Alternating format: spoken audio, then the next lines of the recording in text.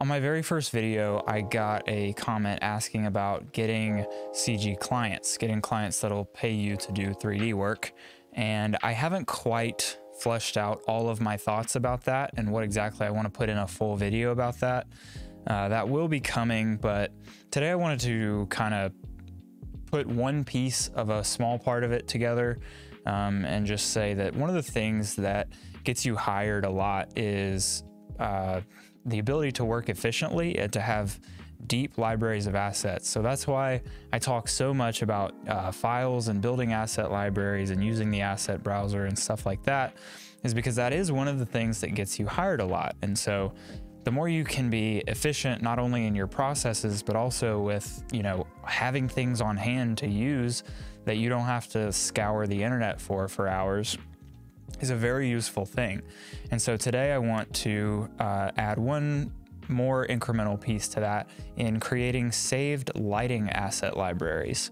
So this is going to allow you to create whole lighting setups, kind of similar to the Grayscale Gorilla Light Kit browser. And you'll just be able to take lighting setups that you use frequently and save them so that you never have to use them again.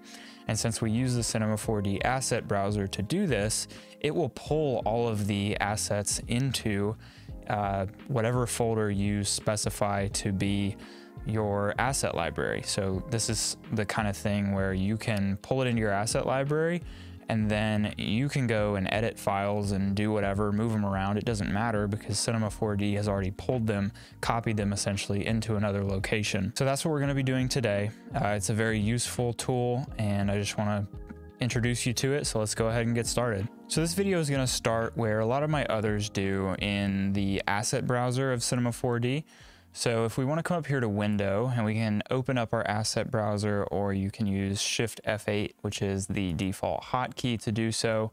You can see that we have a lot of different assets that Cinema4D has created for us. And if you don't have this set up, come into Edit, Preferences, and then come over to Asset Browser, and then just add a folder here where you want Cinema4D to pull different assets that you're going to save for your workflow. I realize that I have not done a full video on the Cinema4D asset browser, so that will be coming. And if I've done it, I will add it to the first link in the description. But for now, just add a folder, and this is somewhere that Cinema4D is going to actually pull assets into. Unlike Blender or some others that just kind of remember where they are, Cinema4D will actually pull assets into this database. So put it somewhere that you'll never touch it. And then you can come in here and we can start building out an asset database. So if I just get rid of some of this default content, which you can do by hitting this little button up here in the top right corner, it brings up your sorting tools. If I just bring up my database personally, you can see that I have some different categories made for different things. And one of these is lighting setups. And I've just kind of put this one in here as an example to go ahead and get started with. This is actually the lighting setup that I use in my default scene. And if you miss my video on default scenes, the card will be in the top right-hand corner. To go and watch that. You can actually build out lighting scenes like this and save them so that they open by default with Cinema4D, so that like if you work on one kind of product and it's a lot of similar lighting, you never have to build that again. So now we're basically just going to create a library full of these scenes. So if let me bring that back up real quick. If I bring in a model from my asset browser, and if I just kind of, sorry, wrong button. If I just kind of orbit my camera around this, you can see with this default lighting setup that I have, I'm going to open my Redshift render view, dock this over here, and then maybe I'll change my render settings to something square so that this is a little more even on both sides. I keep typing 200. Okay. So you can see this is the default lighting setup that I set up to open up whenever I open Cinema4D. And you can save a lighting setup like this by just setting it up in your viewport. And I actually have mine ticked off in the viewport display, but if I didn't, I could actually move around and see these lights as they're kind of set up. But I prefer to have them off by default, as I believe many people would. But you can save a lighting setup like this by going to Window, Customization, save as default scene, and then whatever is visible over here in your layers panel will open up by default every single time you open Cinema4D. And so, like I said, if you have a lighting setup that you use very frequently, you can just do that and be done. But if you want to go ahead and create a more in-depth kind of library for yourself, we can just come over to Window and Asset Browser, and we can come into our lighting setups. And if you haven't gotten your categories set up, I recommend just creating one called Assets that you kind of keep stuff that you use all the time. And then you can right-click on the parent folder and click Create Category, and then it'll automatically create a category within this Assets thing. And I'll just call this Lighting Sample, and I'll just delete this later. I can come into Lighting Sample and bring this whole null object that I have all these lights in, and I can drag this and drop it in here. And so then if I delete this lights folder from my Cinema4D scene, you can see over here that our lighting is gone. This is just the ugly default lighting that we get with the Redshift IPR. And I can bring this guy in over here, and my lighting is back. And so that is something that I can now use forever and ever. And it will even save things like my HDRI link tag that I have here from Grayscale Gorilla. It saved the target tags that I have that I can then just come in and add my target object to. You can really just, save any kind of parameter that you can imagine within the asset browser. And it's so good because Cinema4D actually pulls it into a database.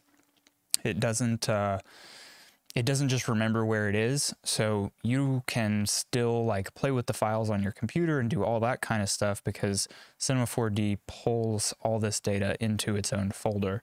So now we're going to go ahead and I'm going to create a different lighting setup. And so I'll basically just take you from start to finish, from creating a lighting setup to having it saved, where you can use it forever. So I'm just going to delete all of my lights here. And so I'm left with this horrid, ugly looking default lighting from Cinema4D. And I'm going to start by just positioning my camera.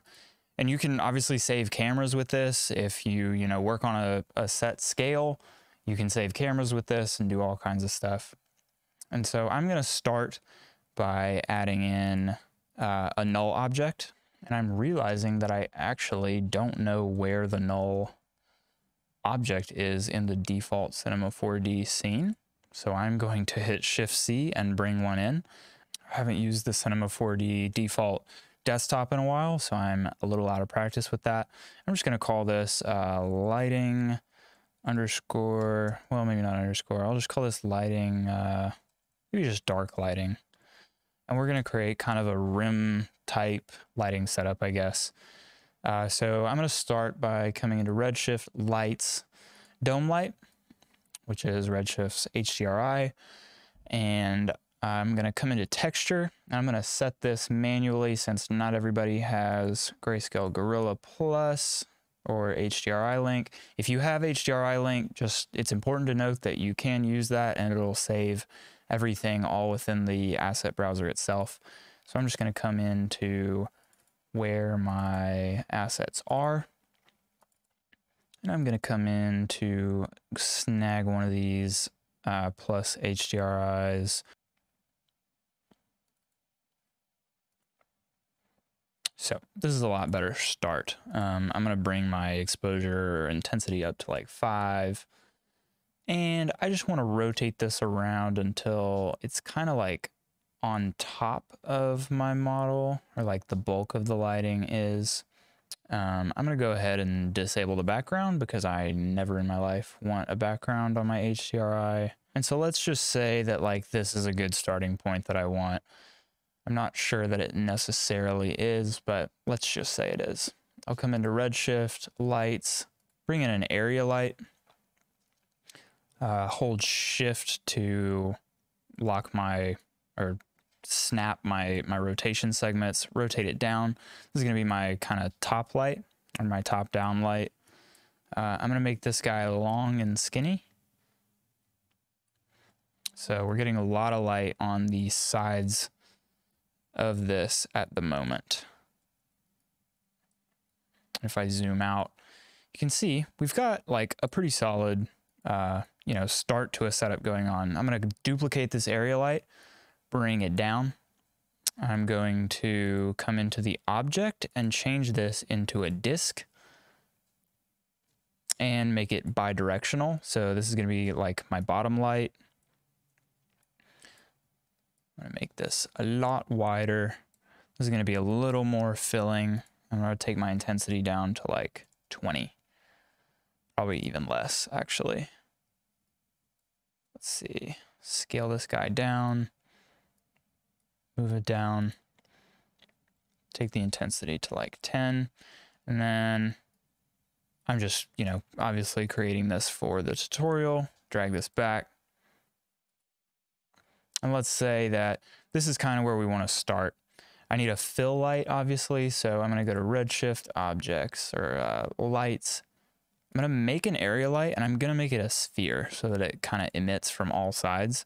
It's obviously huge at the moment, so I'm going to bring it forward and up and continue to scale it down. I really just need this to be kind of filling on the front. And so you can see we've got a pretty even lighting setup across this product at the moment. What I can do is go ahead and rename these. So this top one is my fill.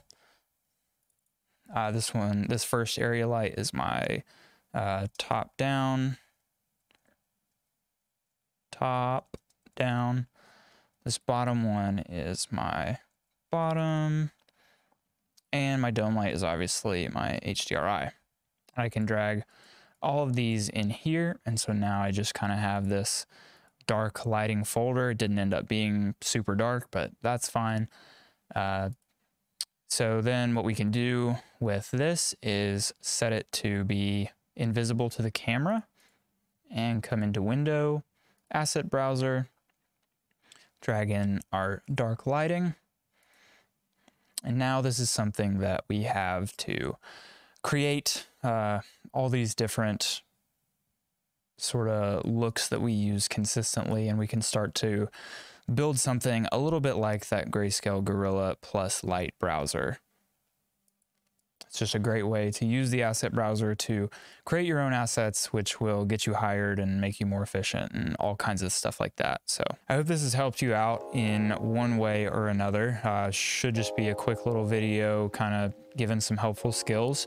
As I said in the beginning, efficiency and being able to have stuff like this built out where you don't have to either spend hours creating it or spend hours looking for it is a very big thing for getting hired to do CG work. So again, just wanted to kind of intro the concept. There will be a lot more videos about asset library building and such as I go through, you know, making videos on the channel. But for today, we just took one more little step. I hope it helped you out, and thank you for watching.